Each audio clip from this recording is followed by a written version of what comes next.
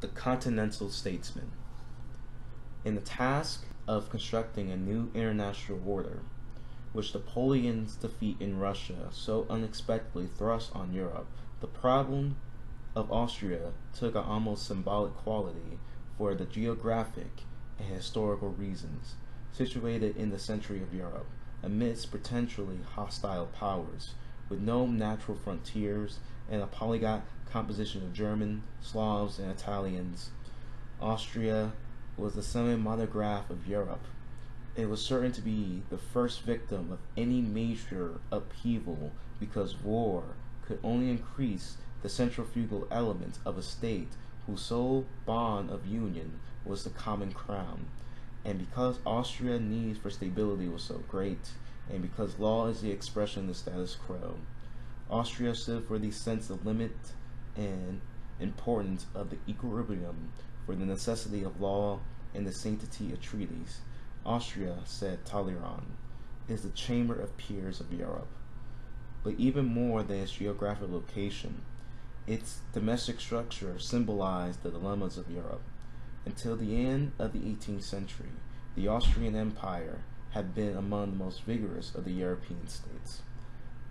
As late as 1795, the Prussian patriot Stein could still favorably compare the cohesiveness and prosperity of the Austrian monarchy with that of Prussia. But now, with the Russian army sweeping westward, came the first rumblings that were to transform the Austrian Empire into the prisons of nations. Not the system of government grew more oppressive, only that its legitimacy came increasingly to be questioned, for a prison is not only physical, but also a psychological state. It had been occurred to no one in the 18th century that the Habsburg Emperor was a foreigner, merely because he represented a German dynasty, because in the 19th century this was emerging as a truism, and because the offensive makes adaptation difficult. Austria's policy was destined to become increasingly inflexible. The Austrian Empire had not changed, but history was beginning to pass it by. The tattered remnants of the Grand Army, which appeared in Central Europe in the winter of 1812, therefore represented to Austria an augury of both success and of danger. Of success, for with the collapse of Napoleon's army, Austria, for the first time in 3 years, will be able to conduct a truly independent policy, a policy not limited by the consciousness that survival depended on the will of one man, and of danger, for it was still not clear what would emerge out of the chaos of the disintegrating French power. The new doctrines of nationalism and rationalized administration could not but be dissolving for so intricate and indeed so subtle a structure as this last survivor of the feudal period, nor was certain whether the pressure from the west was about to be replaced by a similar threat from the east, how to avoid both impotence and dissolution, how to achieve both peace and proportion, both victory and legitimacy. When the faith of empires is at stake, the convictions of their statesmen are the medium for the survival, and success depends on the correspondence of these convictions with the special requirements of the state. It was Austria's destiny that in the years of crisis it was guided by a man who epitomized its very essence. It was its destiny, and not good fortune, for as the Greek tragedy, the success of Clemens Metternich made inevitable the ultimate collapse of the state he had fought so long to preserve. Like the state he represented, Metternich was a product of an age in the process of being transcended. He was born in the 18th century, of which Talleyrand was to say that nobody who lived after the French Revolution would ever know how sweet and gentle life could be. And the certitude of the time of his youth never left Metternich. Contemporaries might sneer at his invocation of maxims of the sound reason, as his facile philosophizing and polished epigrams. They did not understand that it was an accident of history which projected Metternich into a revolutionary struggle so foreign to his temperament. For like the century that formed him, his style was adapted better to the manipulation of factors treated as given in the contest of will, better to achievement through proportion, through scale. He was a Rocco figure, complex, finely carved, and all surface like an intricately cut prism. His face was delicate, but without depth. His conversation brilliant, but without the ultimate seriousness. Equally at home in the salon and in the cabinet, graceful and facile, he was a beautiful ideal of the 18th century aristocracy would justify itself, not by its truth, but by its existence. And if never came to terms with the new age, it was not because he failed to understand its seriousness, because he disdained it. Therein too his faith was the faith of Austria. It was this man who for over a generation who ruled Austria and often Europe with the same methods and almost a nonchalant manipulation he had learned in youth. But no amount of deviousness could be obscure the fact that he engaged in a revolutionary contest, and this imparted an unintended tenseness to Metternich's most subtle maneuvers. He might achieve victory, but not comprehension, and for this reason he came to use the proudest claims of the Enlightenment, the belief in universality of maxims of reasons, and increasingly self-consciousness as a weapon in the revolutionary struggle. Had Metternich been born 50 years earlier, he would still have been a conservative, but there would have been no need to write pedantic dissertations about the nature of conservatism. He would have been moved through the drawing rooms of the fashionable world with undeniable charm and grace, subtly, aloofly, conducting his diplomacy with confidence, which is a symbol of certainty of a world in which everybody understands the intangibles in the same manner. He was still played at philosophy, for this was the vogue of the 18th century, but he would not consider its tool of policy, but in a century seemingly a permanent revolution.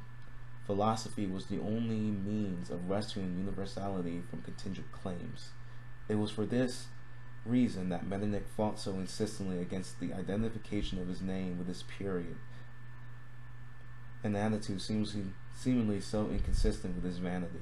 If there was a Metternich system, his achievements would be personal, his battle meaningless. To individualize an idea, he's insisted, leads to a dangerous conclusion, as if the individual could cause a wrong conception, for when it does apply, it indicates that cause does not exist, but dissimulated. It's a dilemma of conservatism that it must fight revolution anonymously, but what it is, but not what it says. So it came about that Metternich, in his never-ending battle against the revolution, went back to the doctrines of the age he has been brought up, but interpreted them with an inflexibility which had been unnecessary when they were still taken for granted, which distorted their essence in application. He was still a generation of whom the great clockwork or the golden age was more than an idle dream. There was a fitness in the universe which corresponded to the man's noblest aspirations, a well-ordered mechanism, the understanding of which ensures success and whose laws cannot be violated with impunity. States, just as human beings, often transgress the laws. The only difference is the severity of their penalty.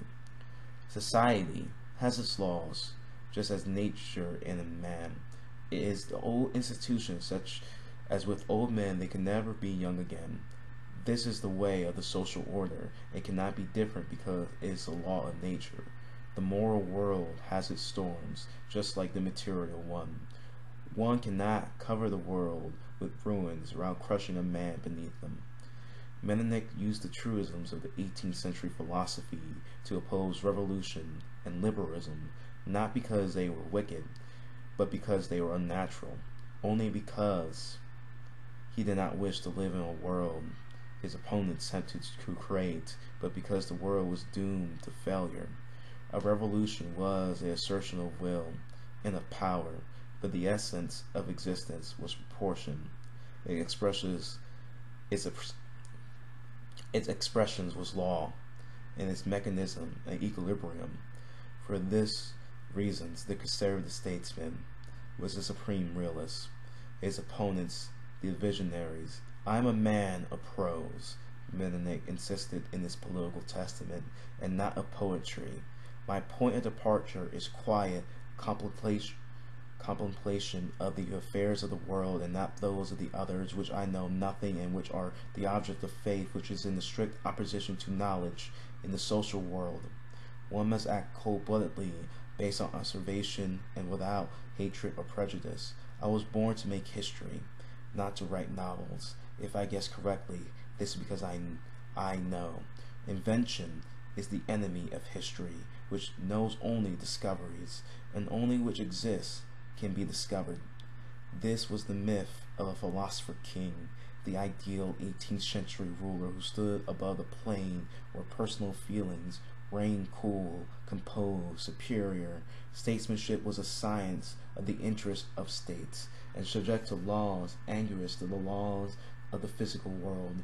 The statesman was a philosopher who understood these maxims, who performed his tasks but reluctantly, for they deflected him the source of the only real enjoyment, a contemplation of truth. He was responsible only to his conscience and to history, to the former because it contained his vision of truth, to the latter because it provided the only test of its validity. Reaction against Metternich's smug self-satisfaction and rigid conservatism has tended for over a century now to take form of denying the reality of his accomplishments. But a man who came to dominate every coalition in which he participated, who was considered by two foreign monarchs as more trustworthy than their own ministers, who for 3 years was in fact the Prime Minister of Europe, such a man could not be a mean consequence. To be sure, the success he liked to ascribe to the moral superiority of his maxims was more often due to extraordinary skill of his diplomacy. His genius was instrumental, not creative. He excelled at manipulation, not construction. Trained in the school of 18th century cabinet diplomacy, he preferred subtle maneuver to frontal attack, while his rationalism frequently made him mistake a well-framed manifesto for an accomplice action. Napoleon said of him that he confused policy with intrigue. Hardenberg, the envoy of Hanover at Vienna, wrote the following analysis of Metternich diplomatic methods at the height of the crisis of 1812. Endowed with high opinion of the superiority of his ability, he loved the finesse in politics and considered it essential, since he does not have sufficient energy to mobilize the resources of his country. He attempts to substitute cunning for strength and character. It would suit him best if a fortunate accident, the death of Napoleon, or the great successes of Russia, were create a situation where he could let Austria play an important role. Frederick von Gentz, for a long Metternich's closest associates, has probably the best capsule of description of Metternich's methods and personality. Not a man of strong passions and of cold measures, not a genius, but a great talent, cool, calm, and calculator par excellence. This was the statesman to whom Austria's fate was entrusted in 1812, doctrinaire, but in the universal manner of the 18th century, devious, because the very certainty of his convictions made him extremely flexible in his choice of means, matter of fact and aloof, coldly pursuing the art of statecraft. His characteristic quality was tact, sensibility to nuance. Such a man might have dominated the 18th century, but he was formidable in any age, a mediocre strategist, but a great tactician. He was a master of the set battle in periods when frameworks was given, or the objectives imposed from the outside. Such a period was the year 1812, and the issue for Metternich was not so much the liberation of Europe as the restoration of equilibrium, both moral and physical. Metternich, the most Austrian statesman, did not see Austria until his 13th year. It did not live there till his 17th. Born in the Rhineland, educated in Strasbourg and Mainz, raised in Brussels, where his father was the Governor-General of the Low Countries. Metternich had the typical upbringing of the 18th century aristocrat, cosmopolitan and rationalist. He was always more at home in the French language than in German, but however typical, Metternich of the 18th century aristocracy did not follow the wistful evaluation of the French Revolution. The wars of Napoleon did not seem to him like the wars of the 18th century, set battles with finite objectives which left the basic structure obligation unaffected. Nor did he believe it possible to satisfy the conqueror by compromise, to the moderate him by concession, or to obligate him by alliance. All nations had made their mistakes, he wrote in 1807. To attach a treaty with France, the value of peace, while immediately preparing again for war. No peace is possible with a revolutionary system, whether Robespierre, who declared war on Chattanooga, or Napoleon, who declares war on powers. And this belief was reinforced by his conviction that the principle of solidarity of states superseded that of revolution. Isolated states only exist as abstractions of so-called philosophers. In the society of states, each state has interests, and which connect with the others. The great axioms of political science derives from the recognition of the true interest of all states.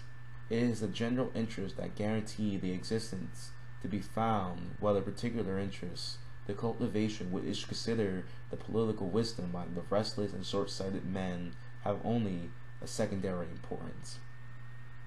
Modern history demonstrates the application of principles of sovereignty and equilibrium, in which a united efforts of states against the supremacy of one power in order to force a return to the common law. What becomes of an egotistical policy, a policy of fantasy and of miserable gain? But in 1801, when Metternich began his diplomatic career, the solidarity of states seems untenable. Nothing more difficult to harmonize incontestable principles and a system of conduct, adopting a direct opposition to them. There remained only the task of creating the balance of power, not to be sure in order to guarantee the universal peace, but to achieve a tolerable armistice.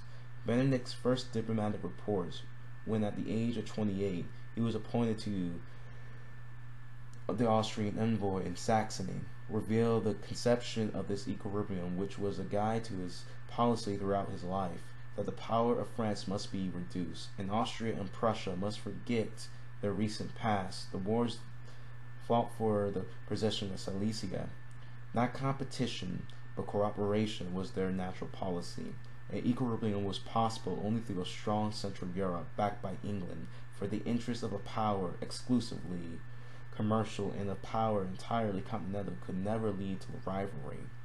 But equilibrium based on the consideration of power is the most difficult of all established, particularly in a revolutionary period following a long period lulled by the memory of stability. States tend to seek security in activity and to mistake impotence for the lack of provocation.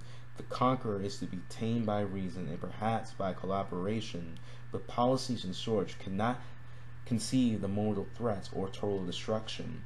Coalitions against revolutions have usually come about only at the end of a long series of betrayals and upheavals, for the powers which represent legitimacy and the status quo cannot know that their antagonist is not amenable to reason until he has demonstrated it, and he will not demonstrate it until the international system is already overturned. Metternich was to the experience. This was when he was sent in 1804 to negotiate an alliance with Prussia. He found a court which he saw in the preparation for self-defense the most certain provocation for war, and in a concerted action that the seed of universal doom. Almost alone among his contemporaries, Metternich understood the weakness of Prussia, still surrounded by the nimbus of Frederick the Great, but demoralized by a long period of peace. There exists, he wrote in a whimsical fashion, a conspiracy of mediocrities, united by a common terror of any decisive action. There is nobody to remain the king that his army might prepare to be utilized to a greater advantage on the field of battle than on the plains of Berlin and Potsdam. The Prussian monarchy was triple in size since the death of Frederick II, and has declined in real strength. Frederick William III will certainly not use a language from the century of the vast dominions which was not foreign to Frederick II, from the walls of the capital, which never ceased being an armed camp. The construction of an equilibrium therefore depended not merely on strength, but on resolution to use it. If the fear of France was preventing a joint action, perhaps the fear of Russia could raid it. We shall conquer Prussia only in Russia, Metternich said, and began a diplomatic campaign which brought Russian troops to the Prussian border with the ultimatum of an alliance or war. But the King of Prussia refused to accept a so patent infraction of normal relations of states, and threatened to resist by the force of arms. War was averted only by the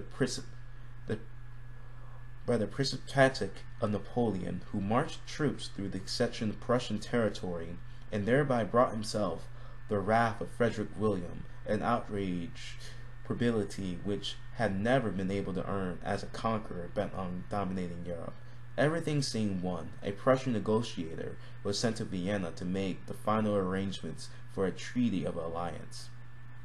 The Prussian army moved towards the flanks of the French forces invading Bohemia.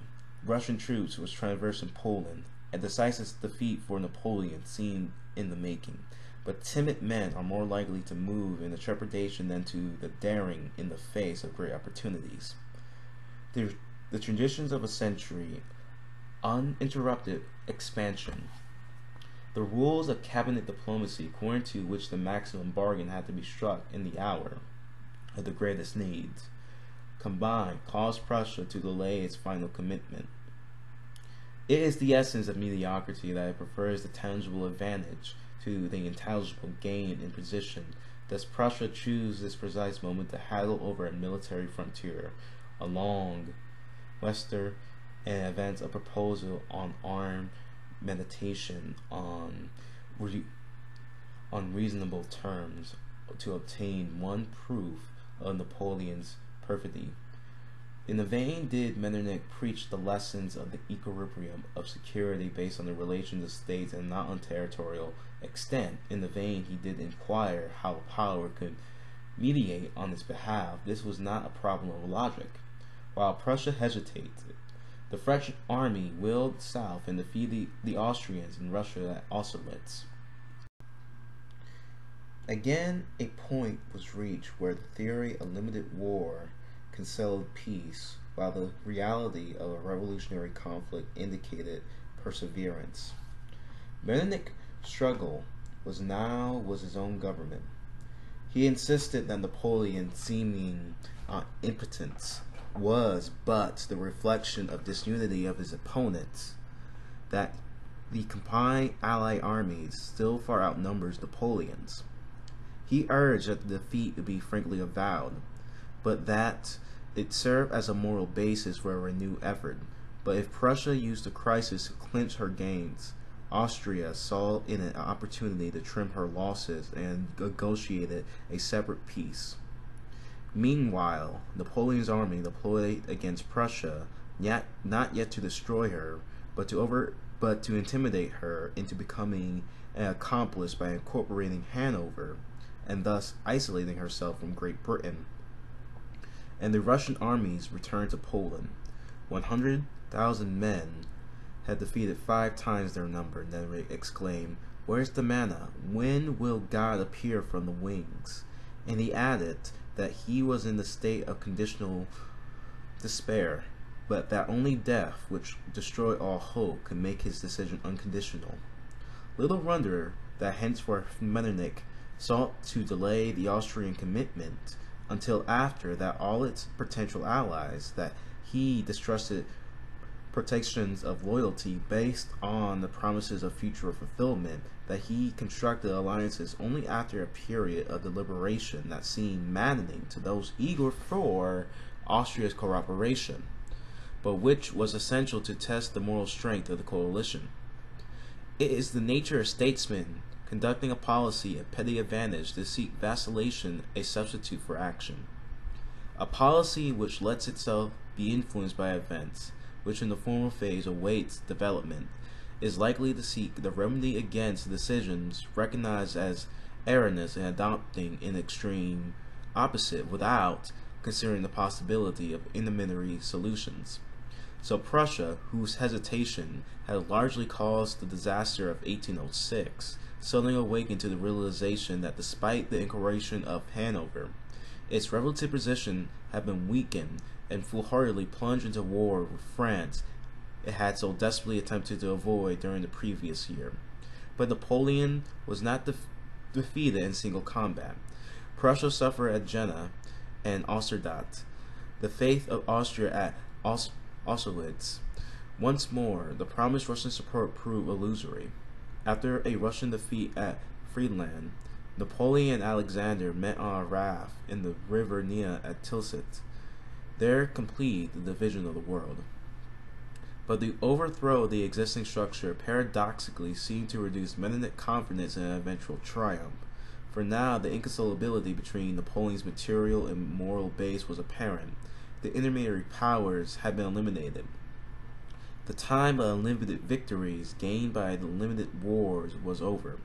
Victory henceforth would depend on the domestic strength, and Napoleon had failed to establish a principle of obligation to maintain his conquests, would find his power sapped by the constant need for the application of force.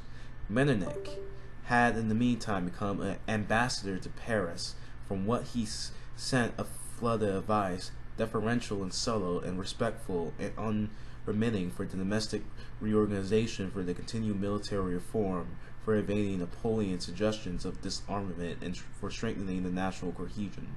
Public opinion, wrote Metternich in 1808, is one of the most powerful weapons which, like religion, penetrates the most hidden corners, where the administrative measures lose their influence. To despise public opinion is like despising moral principles. Public opinion requires a cult all its own. Posterity will hardly believe that we regarded silence as an effective weapon in this century of words. And he summed up his goals in an eloquent dispatch written soon after the news of Tilsit in 1807. A day will arrive through the wisdom of our government when 300,000 men will play the first role in a Europe of a universal anarchy. At one of the moments will always follow a great absorption. Nobody can predict the day to save, that nothing delays except the life of a single individual who has not taken any step to prevent the inevitable chaos. Force might conquer the world, but it cannot legitimize itself.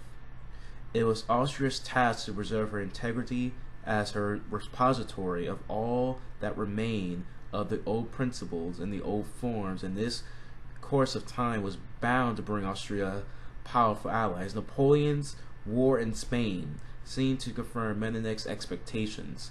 For the first time, Napoleon was confronted by an enemy which did not surrender after a lost battle, and the resources which did not augment those of France. The early reserves of Napoleon's replacement army shattered the myth of his invincibility. We have learned a great secret, Metternich wrote in 1808. Napoleon was but one army. The Grand Army and the French recruits are no better than other nations. He took it for granted that Spain he defeated militarily, but it would be not pacified, since Napoleon's character will not let him think of withdrawing. Spain would remain a drain on French resources of men and material. Even more important, there was a moral game.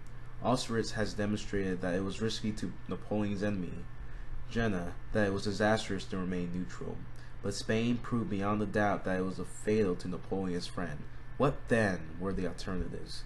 To be oneself, Metternich argued, and not to lose a moment in repairing past losses, that there was no doubt that Napoleon aimed at Austria's destruction, for, both by its extent and the principles it represented, It's the existence of and incompatible with his universal domination, but there was a limit to the exertion that Spain has demonstrated. As resolute opponent, moreover, would now find allies, even within France, and all the individuals satiated by glory and eager to enjoy its rewards undisturbed. Above all, Talleyrand and Fouché, whom Metternich describes as being like sailors too eager to mutiny against a daring pilot, but not until the ship has struck some rocks. Any war outside the natural limits of the Rhine, the Alps, and the Pyrenees was no longer a war of France, but the war of Napoleon. Metternich quoted Talleyrand as saying, but Metternich did not look allies within France. Once more, he resurrected his plan of the Austro-Russian understanding. He proposed that the Tsar be approached directly with a frank explanation of Austria's determination and difficulties, coupled with a specific proposal of military cooperation. He explained to the Russian minister Romanov, then in Paris, how unnatural the alliance of Russia and France was, and how impossible a durable peace in Europe without a strong sentry. The homilies on the nature of the equilibrium proved unveiling. However, in 1809, as in 1805 and 1806, Russia stood passively by while the conqueror advanced to its borders. So Austria found itself in 1809 in a war for its survival, a war fought for the last time in Metternich's period in the name of national identity, and by an army based on conscription. Even Metternich was swept along by the national enthusiasm, so foreign to his cosmopolitan outlook. Napoleon based his hope for his success, he wrote to his chief, Sedan, on the slowness of our movements, on the repose which he will take after the first success, or the discouragement and the paralysis which will follow our first defeat. Let us therefore adopt his principles. Let us not consider ourselves victorious until the day after the battle, nor defeated until 4 days later. Let us always carry the sword in one hand and the olive branch in another, always ready to negotiate, but negotiating only while advancing. A man cannot run the same risk as an ancient empire. We are, for the first time, strong in ourselves. Let us act. Let us never forget that the year 1809 is either the end of an old era or a beginning of a new one. But it was to be neither. There may be a fitness of things in the universe, but it does not operate in a finite time, and certainly not in a brief one. The finest army ever created by Austria was defeated, and the emperor, unwilling to risk everything, sued for peace. Never again, under Metternich, was Austria's attempt to solitary efforts or to stake its faith on the moral dispositions of its people. The war of 1809 was thus neither the end nor the beginning of an era, but rather a turning point and a continuation. It was a turning point, for it confirmed an already powerful hesitation of the emperor to build further on the support of the polyglot nationalities composing his empires. Henceforth, he will seek security and stability and the least possible change of existing institutions. It was the continuation of a mode of government which had lost its elan and its self-confidence, which knew its limits but hardly its goals, particularly in its domestic matters, and which has its risk by the careful involvement of the largest possible numbers of allies. The foundations of the Metternich system was laid in 1809. This was a year, too, when Emperor of France asked Metternich to become his foreign minister, a post he will not relinquish for 39 years. It was symbolic of the lesson that Austria drew from the war, that a man more than any other had urged it now became an architect of peace, who would repair by cunning patience and manipulation what had been lost by total commitment. A state defeated in war and menaced by dissolution has two broad choices: open opposition or persuasion. If it treats the defeat as a reflection of its national resolution but not on its strength, it will tend to make up for its deficiencies on the battlefield by a greater mobilization of its resources and a higher development of its morale until another and more favorable opportunity permits it to try again in a contest in arms. This was the attitude of Austria after 1805, or maybe convinced of its physical impotence, and tried to save its national substance by the adaptation to the victor. This is not necessarily a heroic policy, although in certain circumstances it may be heroic at all. To cooperate with losing one soul, to exist without sacrificing one identity, to work for deliverance in the guise of bondage, and under an enforced silence. What's harder to test of moral toughness exists? This was in any case the policy of Austria after 1809, posed at least in part by its physical impotence. For the peace derived Austria of 1/3 of its territory, its defensive bastions, and its outlet to the sea along the Adriatic coast. The new French province of Ilia foreshadowed her later designs on Hungary, while the Duchy of Warsaw to the north represented a mortgage on Austria's good behavior. And the empire was financially so ruined that Napoleon did not even limit his army, well aware that Austria did not possess sufficient resources to maintain a substantial force. After 1805, Metternich told the emperor in his first statement of policy, Austria was still strong enough to work for general deliverance. It will now be forced to seek its security in its adaptation to the French system. I need hardly repeat how little we fit into the system, so contrary to our principles of a rightly conceived policy, but never again we can think of a resistance without Russian help. That vacillating court may be awoken more quickly when it can no longer earn an exclusive merit through its miserable policy. Only one escape is left to us, to conserve our strength for better days, and to work for our preservation with gentle means, and not to look back. All the elements of Metternich policies are united here. The conviction of the incompatibility of a system of conquest with an organized international community, the trust of Russia, the failure of reliance, and the flexibility of tactics for the achievement of a goal which, because it reflected universal laws, was none the less inevitable for seeming so remote. Metternich was proposing a policy which was today would call collaboration. It is a policy which can only be carried out by a state of a certain of its moral strength, or overwhelmed by the consciousness of a moral impotence. It is a policy which places a peculiar strain on the domestic principles of obligation, for it can be never legitimized by its real motives. Its success depends on its appearance of sincerity, and on the ability, as Metternich once said of the seemingly the Duke without being it. To show one purpose is to court disaster. To succeed too completely to invite disintegration. In such periods, the knave and the hero, the traitor and the statesman are distinguished not by their acts, but their motives. At what stage will collaboration damage the national substance? At what point it becomes an excuse for an easy way out? These are questions that can be resolved only by the people who have lived through the ordeal, and not by abstract speculation. Collaboration can be carried out successfully only by a social organism of great cohesiveness and high morale, because it presupposes a degree of confidence in the leadership which makes treason seem inconceivable. The moral straits of Austria, on which Metternich counted to achieve victory in war, failed in this objective, but it saved Austria in a period of a humiliating peace. This, then, was Metternich's policy: to keep all the options open, to retain maximal freedom of action, but to limit all the commitments by the need to win French confidence. Austria joined the Continental system against England, but it never broke relations with it. Metternich remains close touch with the Hardenberg, the envoy of Hanover, and thus indirectly of the Prince Regent of Great Britain.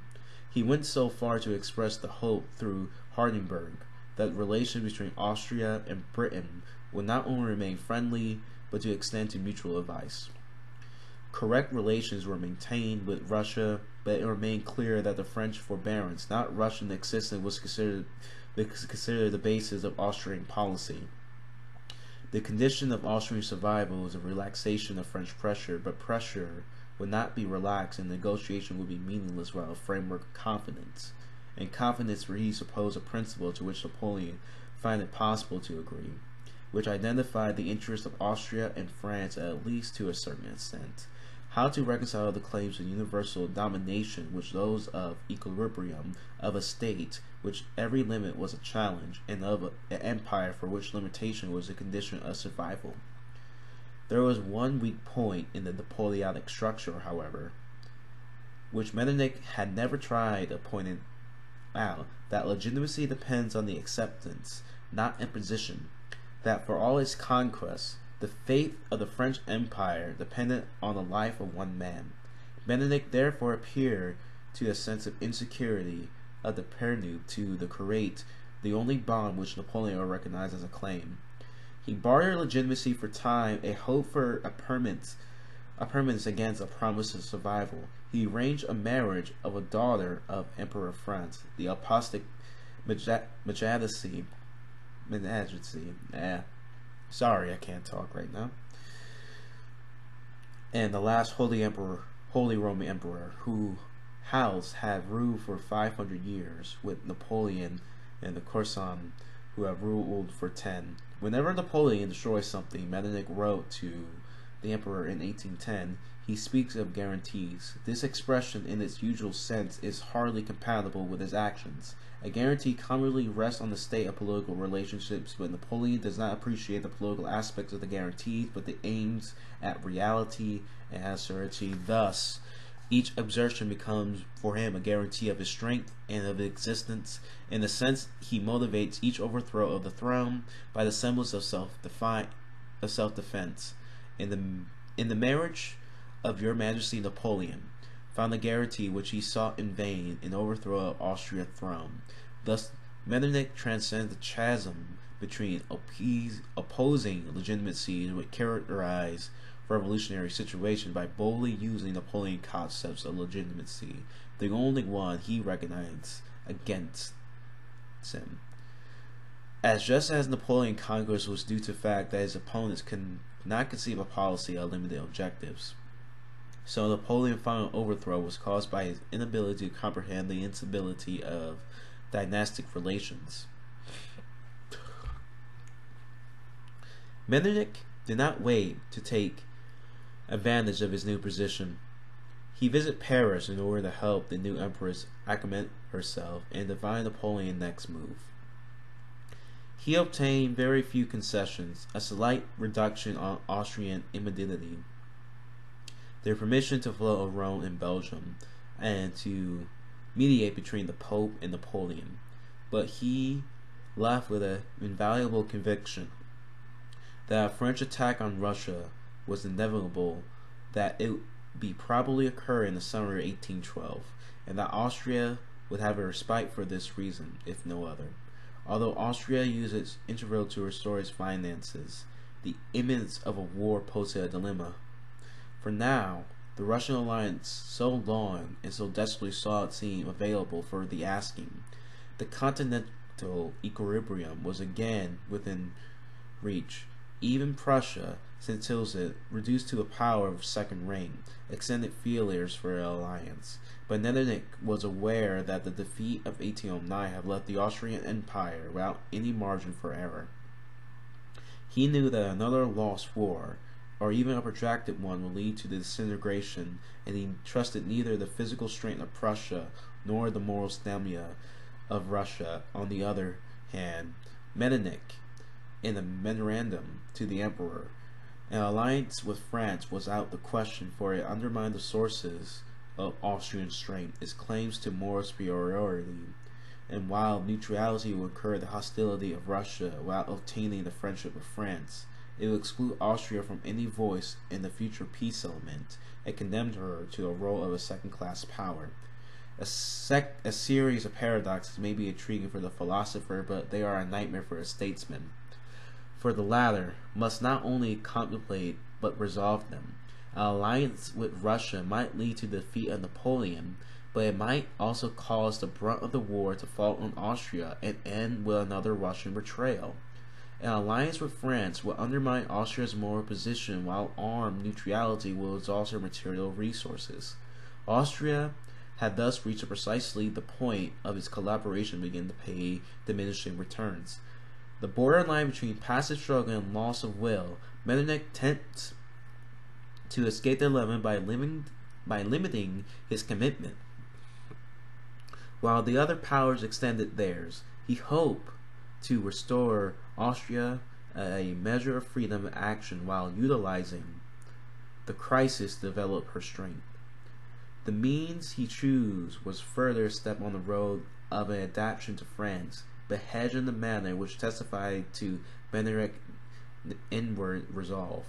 An alliance was negotiated with France, providing for an Austrian auxiliary corps of 30,000 men to operate under the direct command of Napoleon and to utilize French supplies. In return, Napoleon guaranteed the integrity of the Austrian Empire and promised that Austria not only territorial compensation in proportion to her exertions, but a memorial and additional and presumably disproportionate territory accretion to symbolize the lasting harmony of France and Austria.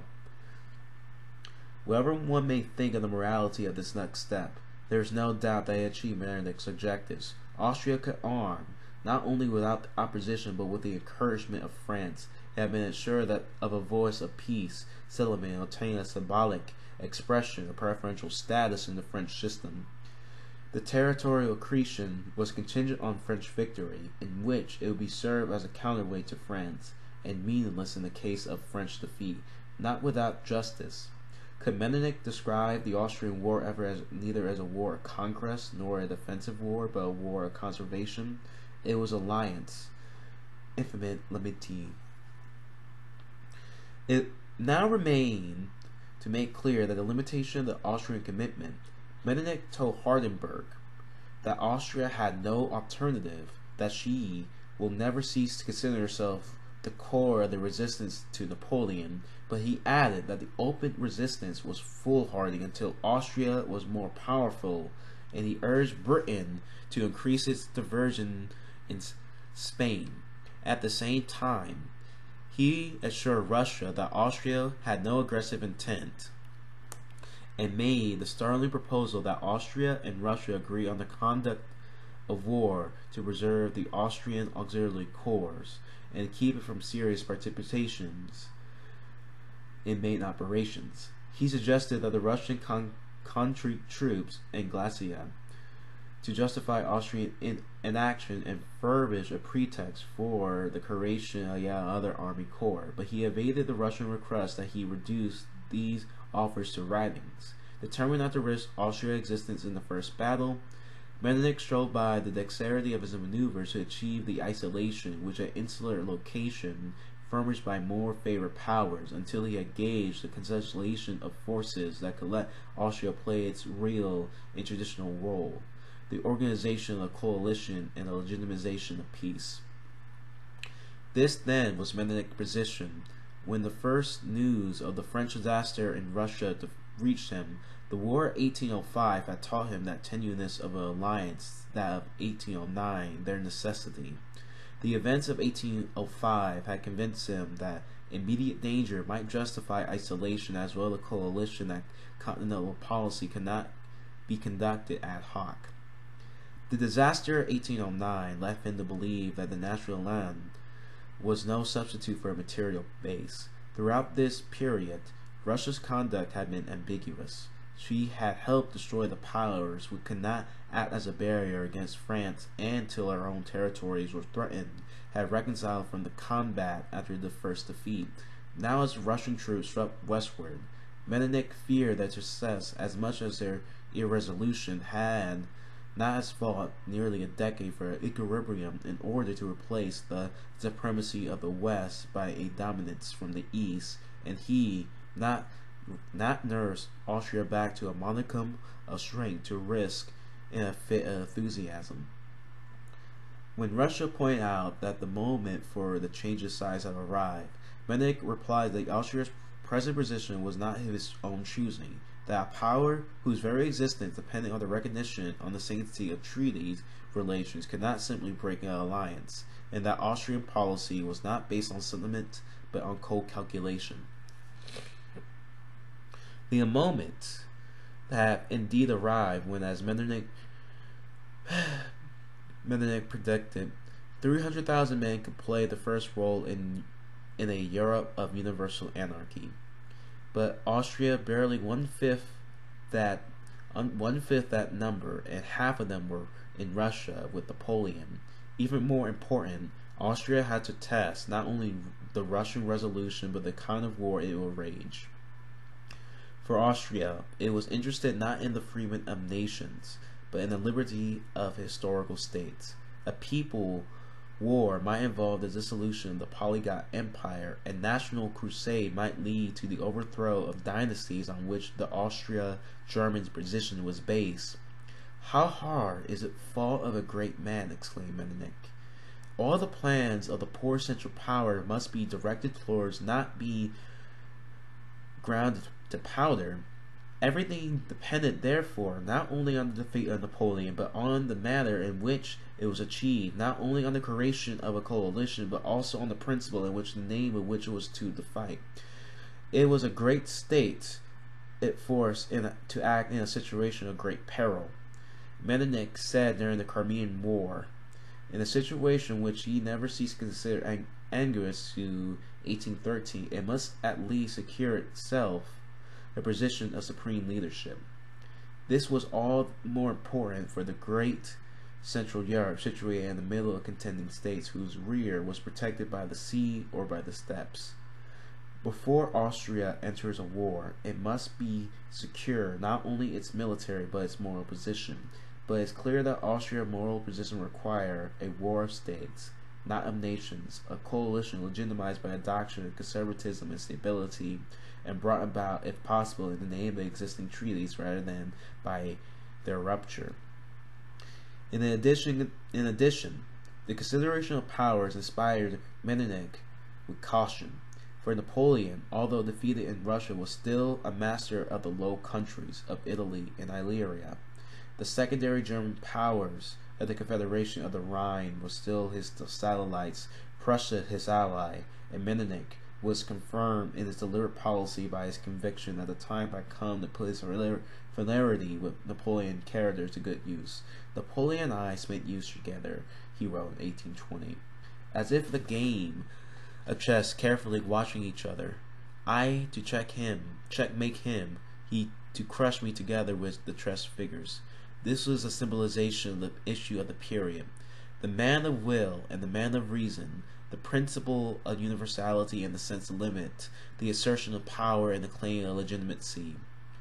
But wherever else, the events of 1812 have proved that they had demonstrated that the game could no longer be won by pulverizing the other, the antagonist, or the pieces that had to be played according to his own rules, which placed a premium on subtlety and not on brute strength. The longer Napoleon hesitated in recognizing this truth, the more certain his ultimate defeat.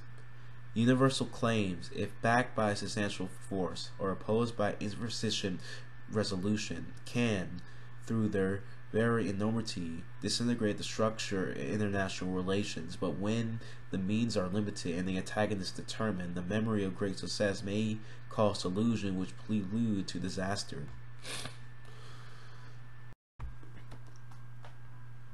The kind of game Metternich decided to play was moreover not one bold maneuver which risked everything on a checkmate. Rather, it was deliberate and cunning, a game where the advantage lay in gradual transformation of the position in which the opponent's moves were utilized, and first to paralyze and to destroy him, while the master marshaled his resources. It was a game whose daring resided in the loneliness which had to be played in the face of non-comprehension and abuse by friend and foe, whose courage lay in an imperturbability when one wrong move might mean disaster, and the loss of confidence that might spell isolation, whose greatness derived from the skill of its moves and not from the inspiration of its conception. It was a game at the end at which Austria had attained supreme command of the alliance, had deflected the war from its territory, had based the coalition on the cabinets and on the people, and thereby had assured a peace that legitimization of which was consistent with her continued existence. it was not heroic, but it saved an empire. Metternich's opening gambit was a dispatch to the Austrian chargé d'affaires at the French headquarters in Vienna, and set on 9th of December, which was known that Napoleon had failed, but not how seriously he had been defeated. Sullen and sarcastic at the same time, conciliatory and threatening, it set the tone of the sequent events and determined the kind of game this was to be. It was significant, resided less in its content, which only the first step in an intricate maneuver, the full implication of which would not become apparent for 7 months, than its tone and the exertion of the independence which a Metternich considered an equivalent of the health of the individual. It began with an ironical summary of the existing situation. Austria has spent too much respect to permit itself an opinion about military dispositions of the greatest commander of the century. It was a novel problem. The cabinet St. Petersburg had given so many proof of its inconstancy that that the soberest calculation permitted the assumption that an enterprise so much against all the probability as the conquest of Moscow would be induced Alexander to negotiate, but this hope had been disappointed. Russia had found it so easy to surrender the interests of its allies, it cannot be induced to surrender its own. The paragraph was a plenary to a long analysis of the military and psychological possibilities, which resolved itself in the proposition that all victories of the Grand Army had achieved nothing, that the conquest of Russia was impossible, the motive for a separate peace non-existent. What then was the solution? Austria's good offices, Metternich replied, for the negotiation of a general peace. Only Austria, he maintained, could approach the other nations without offending the dignity. While united to France by the bonds of family, the state which kept 50 million people in the century of Europe in check had a duty to speak of the peace towards France, if only maintain appearances. The threatening affirmation of Austria's good faith was followed by another ambiguity. The Emperor of the French seems to have foreseen what is happening today, when he told me so frequently that the marriage to Maria Louise had transformed the face of Europe. The moment is near. It may have already arrived when Napoleon will draw the real advantage from this unfortunate alliance. Metternich concluded with a phrase he not only underlined but stressed, of the subtle obtuseness and devious daring. When our exalted master learned of the evacuation of Moscow, he summed up the essence of this attitude in a few words. The moment has come when I can show the Emperor of France who I am. I will confine myself to repeating these words of His Majesty, so simple at the same time, so energetic, and I empower you to communicate them to the Duke of Bosnell, the French foreign minister. Any commentary will be detract from their force. And thus Metternich opened the campaign which was led to the coalition against Napoleon by offering him an antagonist peace. In this manner, he took the first step in obtaining France's approval for transforming the alliance to neutrality, the neutrality to mediation, and mediation to war, all accomplished in the name of existing treaties, initially motivated by the concern for the great ally. It may be asked why Metternich had chosen a procedure so indirect, a method so intricate and so difficult to legitimize. Why not attempt to adopt the Austrian domestic structure to the natural sweeping across Europe? But a statesman must work with the material at hand, and the domestic structure of Austria was so rigid, much more rigid paradoxically than the international one. But before we examine the impact of the Austrian domestic structure on Metternich's foreign policy, we must turn to another statesman, the foreign minister of the power which had fought Napoleon most persistently. He too attempted to animate a coalition, and he too appeared on the scene by advancing a plan for peace.